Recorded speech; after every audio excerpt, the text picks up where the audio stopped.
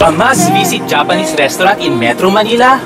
Is it a stay-away restaurant or a don't-visit restaurant? Alamin natin, kaya tara, let's go!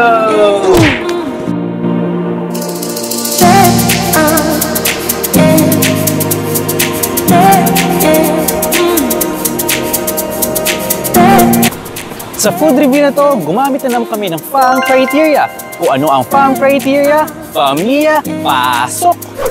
F for food. Masarap yan? Matabang yan? Ano yan? A for ambience. Is it amazing? Amusing? Or awful? Alamin. M, money's worth. Sulit ba?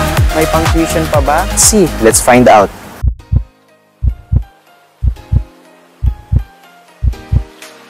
So, we ordered beef ramen. So, let's taste test. First, we got the soup. It's hot. So, the soup is savory. The noodles is thick but chewy. So, I'd rate both 9 out of 10. For me, I ordered the katsudon. May mga onion, may egg, may rice. Tapos may parang konting soup. Unlike, more katsudons. Ito mas more may mga soup. Kaya mas masarap ito kaysa sa mga ibang restaurant. Syempre masarap. Kasi, half of it, wala na nga eh. So, yung ebi tempura naman nila, malaki, no? Pagkagat mo, firm yung ebi sa loob. Malasa.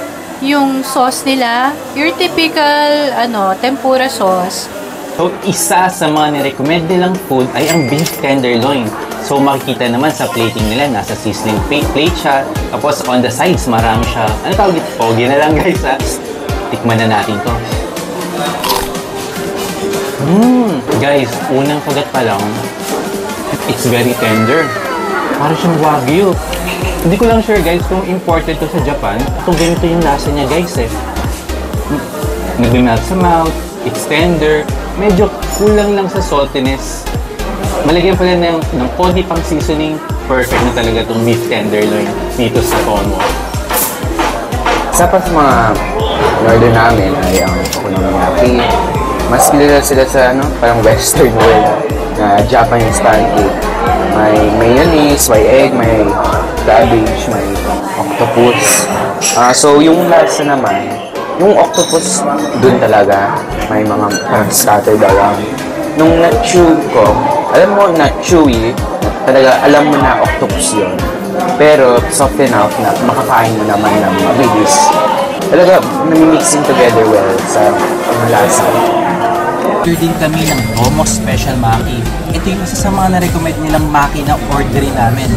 So, meron siyang salmon sashimi, meron din siyang tempura, meron siyang mango, cucumber, and parang may kani salad, guys, sa loob. Subukan na natin. So, sauce natin. Medyo dalawang kamay, guys. Medyo malaki, no? Kaya nga, isubo na sa lahat.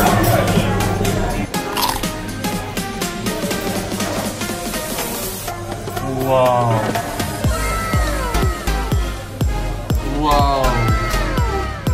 Guys, heaven na makito ah! 2 thumbs up! Napakasarap, guys! Lahat-lahat ng klase ng maki nandito eh. I'd recommend the beef ramen because it's a 9 out of 10. Recommend ko yung beef tenderloin. I recommend the okonomiyaki. So guys, A for ambience. So guys, pumunta kami dito 5 PM. Kasi based sa mga reviews, kailangan mo pumunta ng maaga para makapag-parking ka. And doon din sa mga reviews, makikita natin, dapat daw nagpapareserve ka. And tama nga naman. Kasi nung nakita ko yung listahan, punong-puno siya. Then pagpasok pa lang namin, nakita namin, wow, this nice ambience, delightful. Medyo mataas yung expectation ko na nung nakita ko na yan. Tapos, napansin ko, meron siyang 4 parang indoor units, tsaka 2 alfresco area.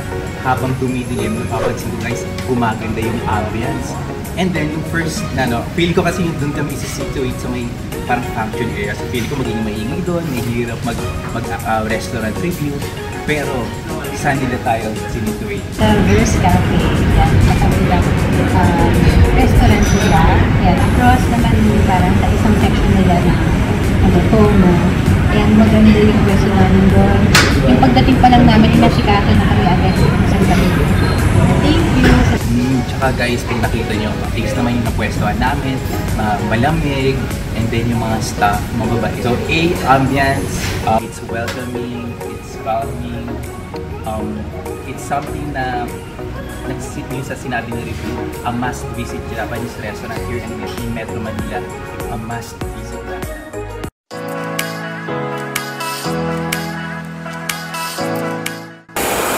So guys, money worth.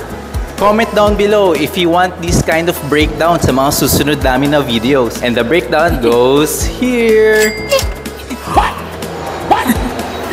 So guys, naku po, nakamagkano kami and 4 lang kami. So tanungin na natin si Wifey, worth it ba dito sa Tomos? What's your take?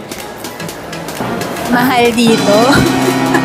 I mean, for dun sa dinner namin na yun, may nag-uusap nga kami ni husband. Masarap yung food, but pupunta kayo doon, tipong pagka-promote kayo, ganon, or meron kayong sineselebrate, ayun, nasa taas yung kanilang price range. Oh guys, siguro pupunta kayo dito, maybe una kong tip, if you're going on a date and you want to take yung nililigawan nyo.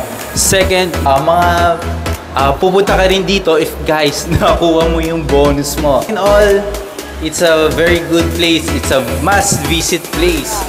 So guys, for this video, if you like this video, you might like our other videos. Check nyo ang video na to at i-check ang farm review na ginawa namin dito.